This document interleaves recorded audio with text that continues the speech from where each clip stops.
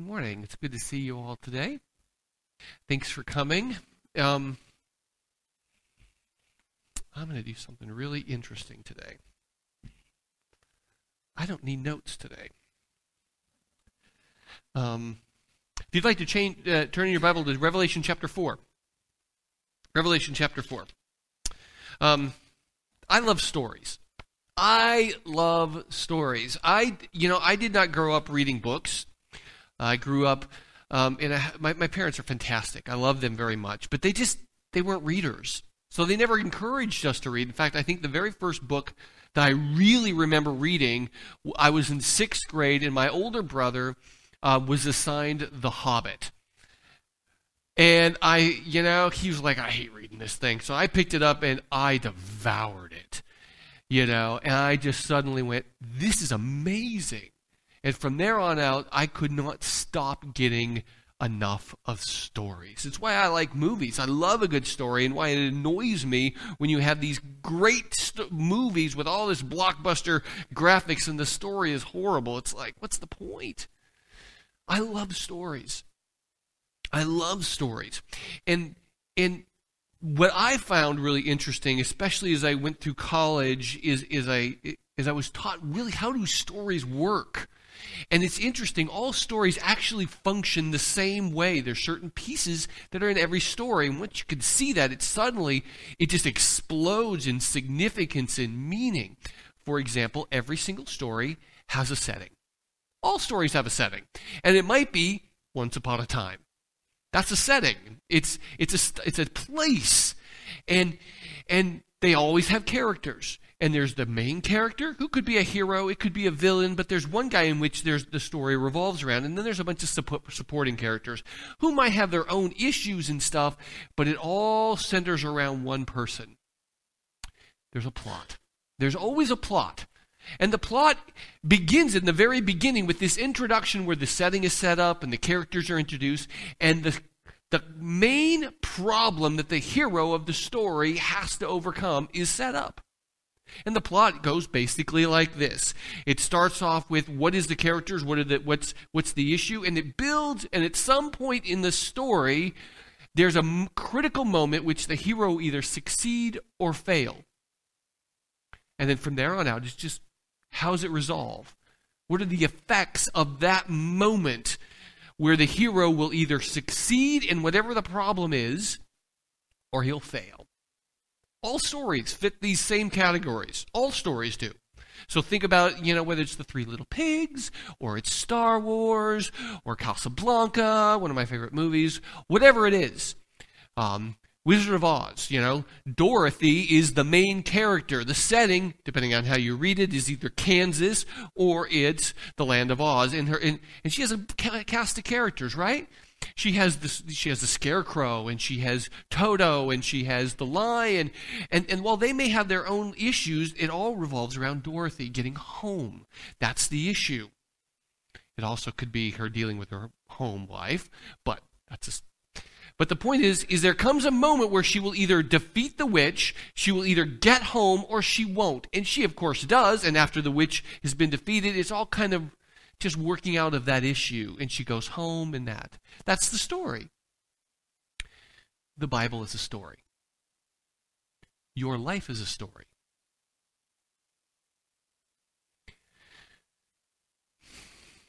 You have a setting. There's a main character of your story. There are villains and there are heroes. There are supporting characters. And there's a central problem. And the question becomes, who is that main hero? And what I would like you to hear for today is that you are not the hero of your story. You're in the Bible. Every human being is in the Bible, the story of the Bible. But God is the hero of the story, not us. He is. And your story, much like those Choose Your Own Adventure Path, remember those old stories? Depending on which way you pick, the story ends up one way or the other, whether you fall down into a pit or whatever it is. It's a good ending or a bad ending. You too have that choice. It depends on how you relate to the hero. But what's the hero's job? What's the conflict? Well, we're going to look at that today as we read through this chapter here in Revelation. I'm going to actually read the entire chapter. We talked about the first half of chapter 4 last week, and I'll talk about it just a little bit today. But we're really going to focus from 6 through 11. Let me read it. Verse 1. After this I looked, and behold, a door stood standing open in heaven. And the first voice which I heard speaking to me like a trumpet said, "Come up here, and I will show you what must take place after this." At once I was in the Spirit, and behold, a throne stood in heaven, with one seated on the throne. And he who sat there had the appearance of jasper and carnelian. Around the throne was a rainbow that had the appearance of an emerald. And around the throne were 24 thrones. And seated on the thrones were 24 elders, clothed in white garments, with golden crowns on their heads. And from the throne came flashes of lightning, rumblings, and peals of thunder. And before the throne were burning 7 torches of fire, which are the 7 spirits of God. And before the throne there was, as it were, a sea of glass like crystal. And around the throne, on each side of the throne, are 4 living creatures, full of eyes in front and back. The first living creature like a lion, the second creature like an ox, the third living creature like with the face of a man, and the fourth living creature like an eagle in flight. And the 4 living creatures, each of them with 6 wings, are full of eyes all around within, and day and night they never cease to say, "Holy, holy, holy is the Lord God Almighty, who was and is to come." And whenever the living creatures give glory and honor and thanks to him who is seated on the throne, who lives forever and ever, the 24 elders fall down before him who is seated on the throne and worship him who lives forever and ever. They cast their crowns before the throne, saying, "Worthy are you, our Lord and God, to receive glory and honor and power, for you created all things, and by your will they existed and were created." The first couple of verses, John goes to heaven, and he sees in the center of everything someone on a throne. He's the hero. Everything in this chapter, as we were to continue to read on to chapter 5, everything is in the center of everything is God. Revelation's the last book. It summarizes the Bible. It's the conclusion of a story.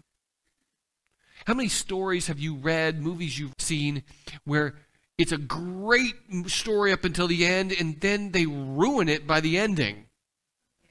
Lots. That's because the ending is so critical. It's supposed to resolve all the issues that have occurred up to this point. And when it doesn't, you go, well, that was a waste of 2 hours. But that's not the case here. It clarifies what's been going on through the entire book. It gives you a perspective. It gives you a perspective. And much like if it's a wedding, the minister comes up and he takes his place. And from that place, everybody knows their place to stand. It's the same thing. God is in the center, and based on where he is, everyone has a position they're supposed to take. He's at the center. He's the heart of everything that's going on in all of the Bible. He's the hero. But how are we supposed to resolve him? Respond to him? I mean, we look here in these first couple of verses and we see God's great, indescribable glory. Verse 3, we see his incredible inherent majesty. Verse 4, we see his awe-inspiring, terrifying, incredible power. Verse 5, and his holy transcendence, not like anything else described with the sea in verse 6, the first half of verse 6. And then we get into these weird creatures, don't we? These weird creatures in 6, 7, 8. What is the deal? Well, remember, it's apocalyptic language. And apocalyptic language is meant to be symbolic. It's inherent in the style. Would you ever make a cake and read it like you would read a novel? Well, no. A recipe is not meant to be read like you would read Charles Dickens. And you wouldn't read Charles Dickens like you would read the tax code. Now, would you? That would really not work well for you. That's because we know that different styles of writing is meant to be read differently. Now, it doesn't mean you can just mean it whatever it means. No, these symbols have clear meanings. You just need to know what that means. You need to figure it out. So John means what he means. And so what we need to read here is not that these are literal expressions of exactly what he looks like, but these are meant to communicate to you attributes of these creatures. They're meant to communicate what they are, not what they look like. And so we start here in verse 6. On each side of the throne, there are 4 living creatures, full of eyes, front and behind. Let's just start with that. Eyes in the Bible have to do with perception, understanding. And so these, having all of them, these living creatures, they're near omniscient. I'm not going to say they're omniscient, meaning knowing all things, because only God is. No other creature is. But they're close. They see everything. They understand everything. Nothing escapes their notice. That's the concept. Everything about God, they are focused on him. They see it. That nothing escapes their view. That's what's going on. And then he communicates the first living creature was like a lion, the second like an ox, and then another one is like a face of a man, and the fourth living creature is like an eagle in flight. So you have these 4 creatures, and each one has a different attribute. One looks like a lion, and one like an ox, one like an eagle, one like a man. And if you stop to think about these, especially if you consider it at the time, they all represent creatures that in the natural world are just about the highest you can get. Like for a first century Jew, what would be stronger than an ox? Nothing, really. I mean, that's power, right? What's more noble than a lion? I mean, he's the king of the beasts. He represents nobility.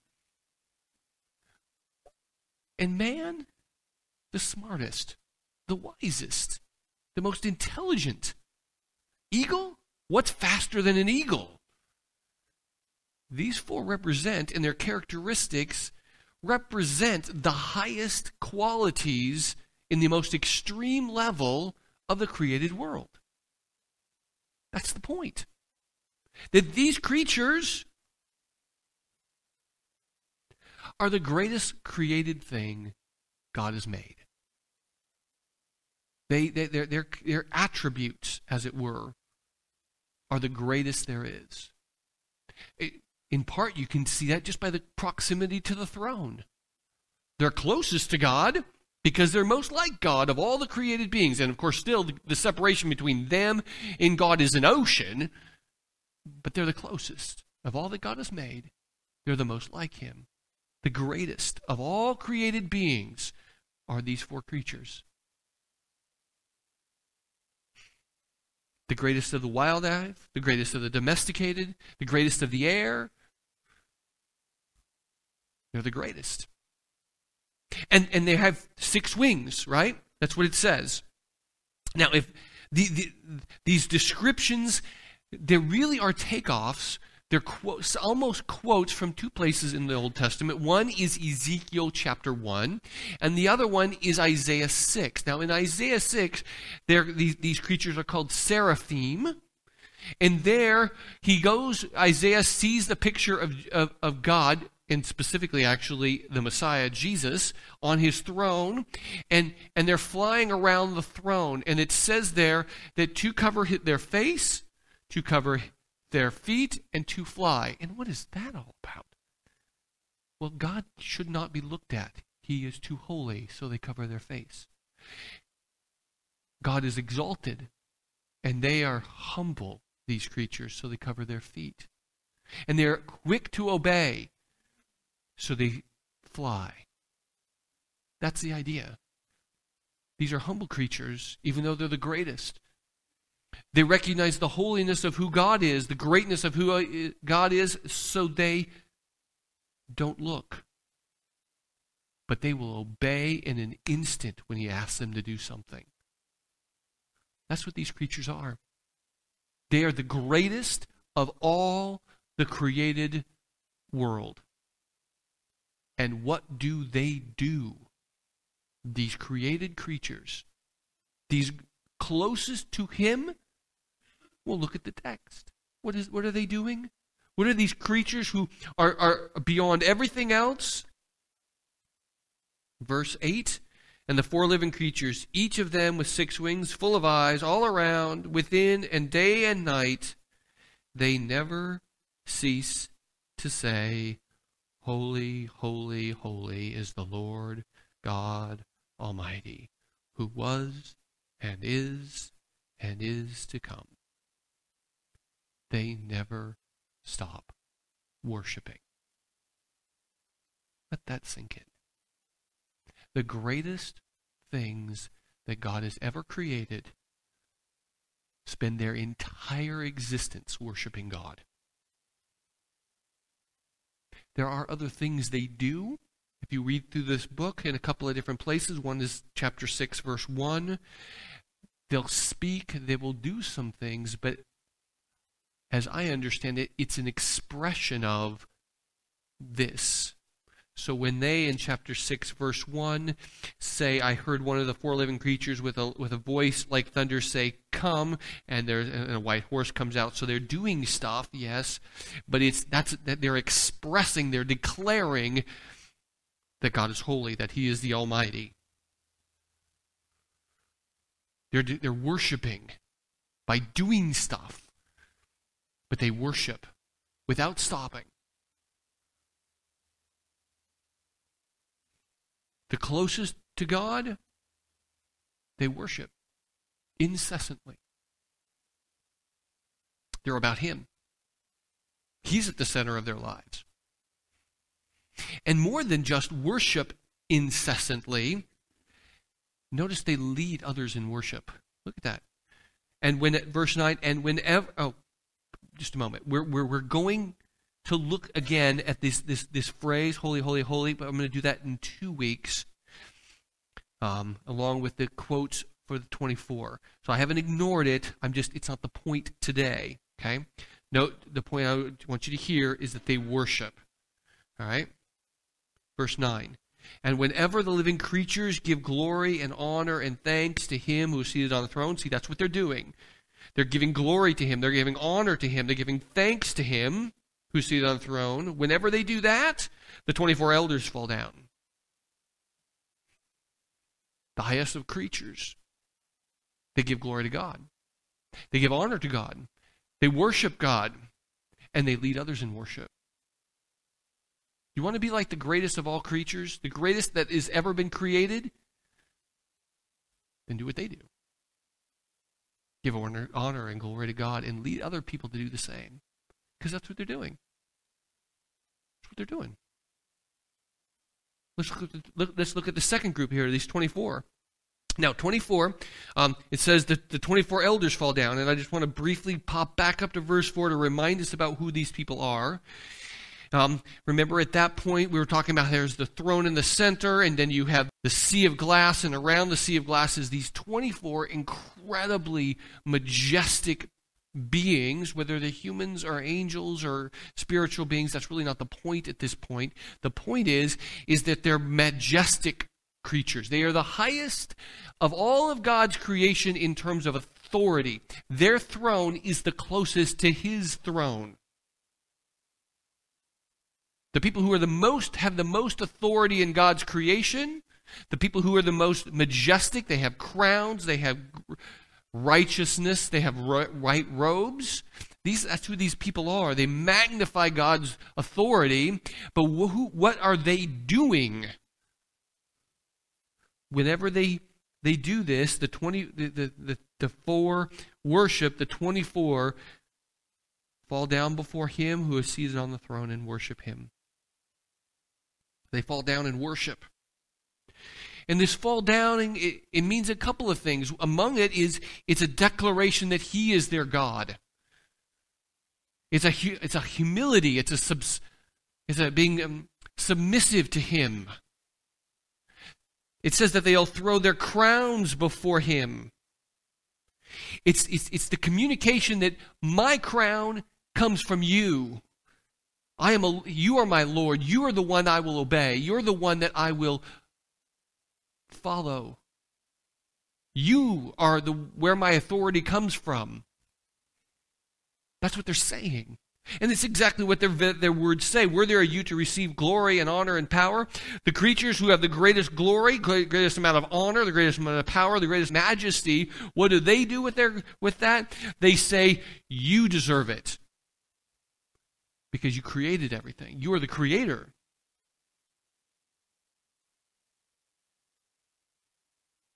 And by your will, they exist.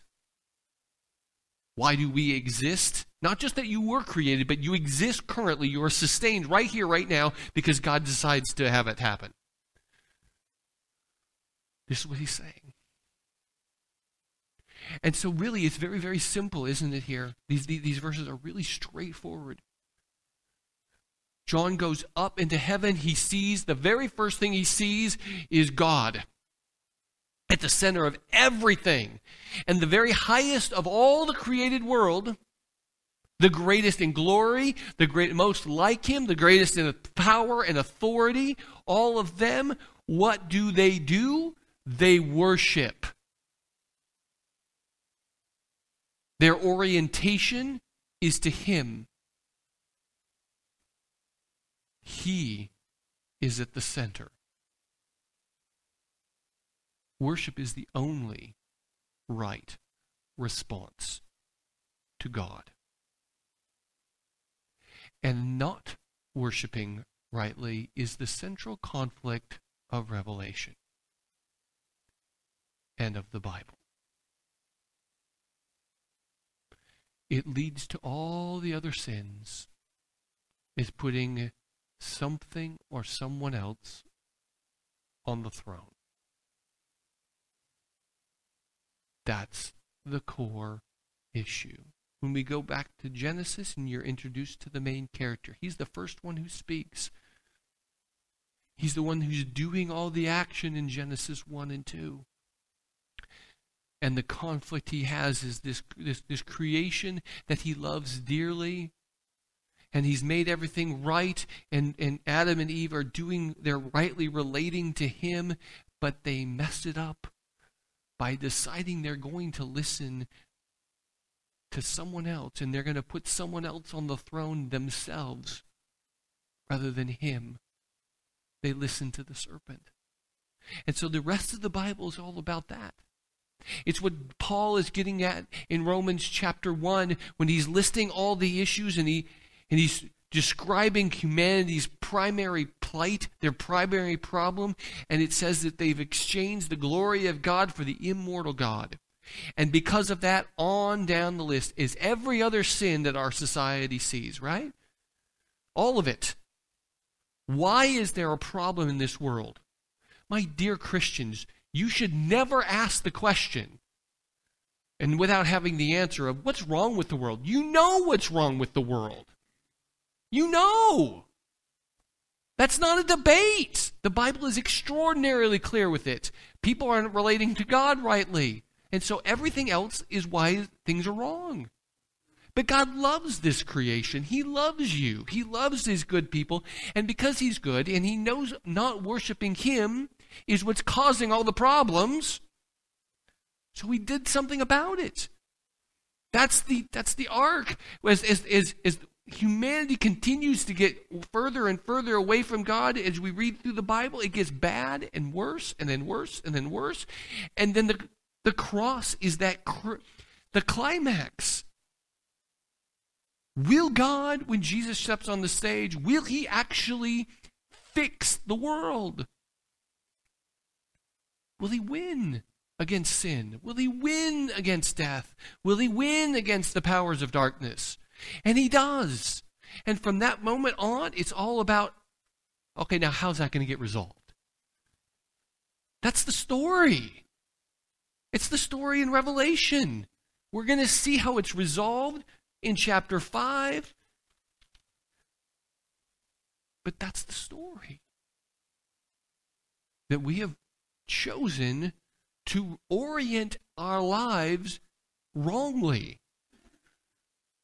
And if I may be blunt, us Christians at times are no better than the rest of the world.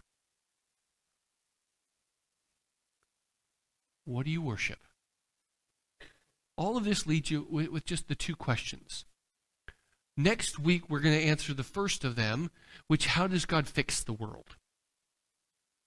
And we're going to see it's Jesus. Big shocker, right? Why are you, don't weep, John. The lion is conquered, right? And boom, the result of all that is worship, okay? Things get back the way they're supposed to be. That's chapter 5. But the other question, what we're going to start talking about in 2 weeks, is if worship really is that critical, and it is, then how are we supposed to be worshiping? See, mission needs to occur. People need to come to Jesus. Why? Because worship is not occurring. Worship isn't occurring.